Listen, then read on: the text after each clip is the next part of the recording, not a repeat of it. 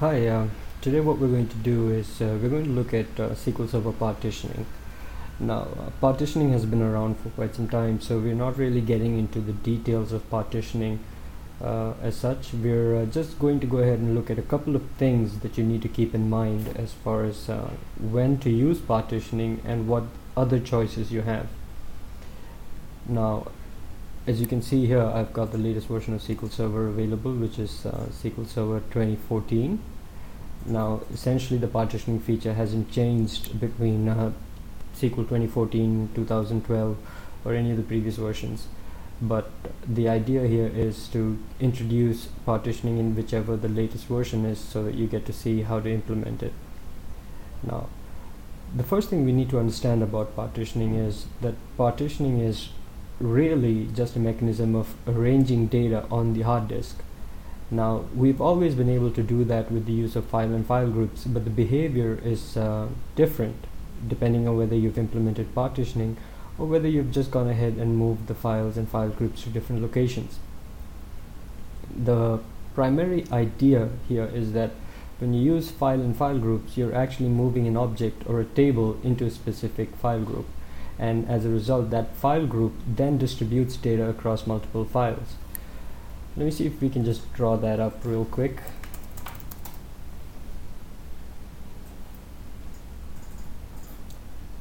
So here's what we have. We've got a database, and in the database we've got a table. Now typically what happens is one table resides only in one file group. So if this was the table, it resides in a file group, and the file group in turn typically uses just one file.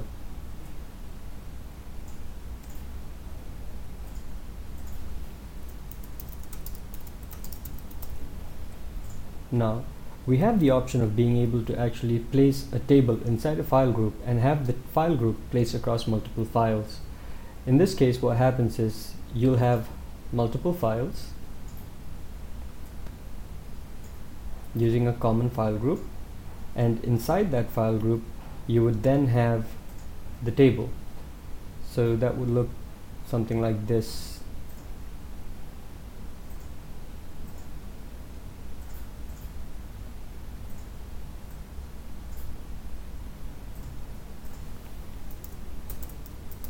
Table, file group, an MDF file, and maybe an NDF file. Right. So what's the difference between this approach versus this one? The obvious first big advantage or difference that you'll notice is that here the entire table resides in a single file. And this is usually good if the size of the table is small. Ideally, the scans or the I/O operation that you want to do resides on a single file, and therefore all the data that you want to fetch would also be typically fetched from one location. And for small tables, this works very well. However, when you're dealing with larger tables, especially tables that span multiple gigabytes, usually data warehousing fact tables, you want to spread the I/O as much as possible. And one way to do that is to create multiple files. So you have your MDF file here, and then you got the NDF file here, and place them on different disks. Essentially, because they are on different disks, they'll have their own needle or spindles, and each needle or spindle will then fetch one piece of data parallelly from each one of these files. So what you're essentially doing here is you're splitting the workload and running it in parallel. And that's achieved by just going ahead and placing this data in a file group that has multiple files. The key difference between this approach compared to partitioning is that you don't really have a say in where the data would be placed in each of these files. The reason for that is because as far as the files are concerned, they still logically look like a single file to the table. And as a result, what happens is that the table inserts data based on the fill factor for the underlying object. So here we come up with a slight problem or an issue that's actually called proportional filling. In this case, what happens is, depending on the amount of free space on each of these files, SQL Server will then automatically proportionally fill the files depending on how much data it needs to insert. So say for example, if you've got the MDF file which has got 50% free space and the NDF file which has got 100% free space, then you will see twice the amount of data getting into the NDF file as compared to the MDF file. The reason for this is to balance the amount of I/O that happens on each of these files. Now, as a best practice, what we normally do is we go ahead and ensure that all of the files have the same size, that is the initial size, the maximum size, as well as the same auto growth settings. This way, both files will grow together simultaneously as well as shrink simultaneously depending on when the data is being inserted or deleted. And it kind of balances out the hardware utilization that you're looking for. So this is good when we're trying to just balance out a single table across multiple files and we're not really concerned about the order of the data being stored inside the table. A typical example of this could be something like an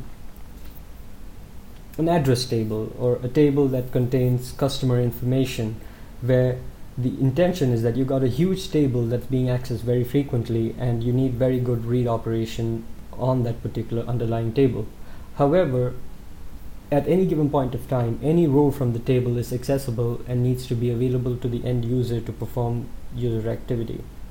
In these cases, you can't really predict where the data that you want is going to reside, and more importantly, you don't have any data artifact or basically a legacy of the data in terms of which data is relevant and current. So you have to assume that at any given point of time, any data in the table is the most useful one, and therefore you're just really optimizing for the data access more than really looking at the nature of the data that you want to work with. When you have these kind of scenarios, it's usually better not to implement partitioning, because in partitioning, one of the key advantages that we have is the ability to eliminate partitions. That is, not have to worry about data that you don't need anymore. Typically, a scenario like this would mean a fact table that's supposed to contain data for the last 10 years. So with every 11th year, you just go ahead and remove the last or the very first partition in that group. In this way, you're maintaining a rolling window function for storing the data in the partition. So with the theory out of the way, let's go ahead and look at how the same approach that we saw here would be implemented if you were using partitioning. The key thing to remember here is that the entire table resides in a single file group. Whereas now with partitioning, what you can do is, assuming you have a database and the database has a table, the table would then reside in different partitions based on the nature of the data itself. So say for example, we've got a couple of file groups here, and let's for the time being assume that each file group just has a single file.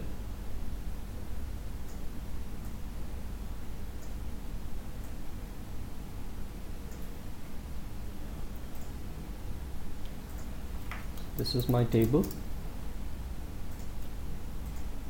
This is my file group.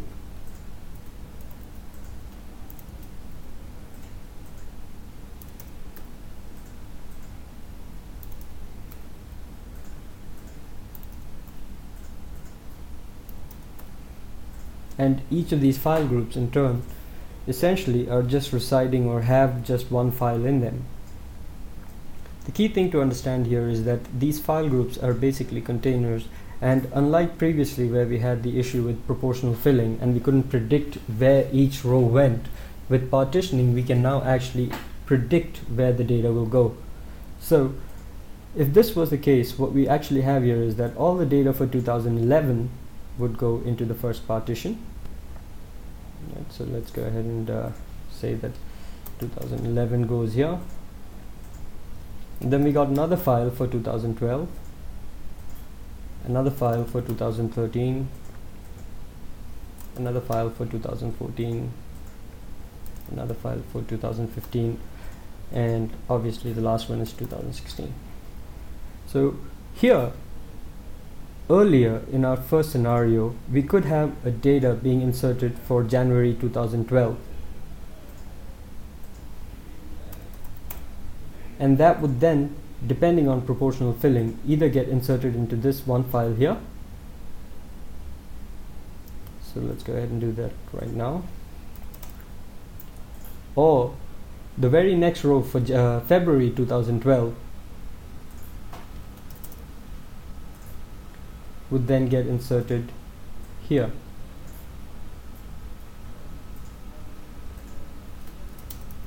And then maybe March would come here, and April. So what happens here is that you can't really say that this file contains the data only for January or February or March, because you don't really have a control over how the data is placed in each of these files. Whereas in partitioning, what happens is that you can actually specify in which file the data should reside.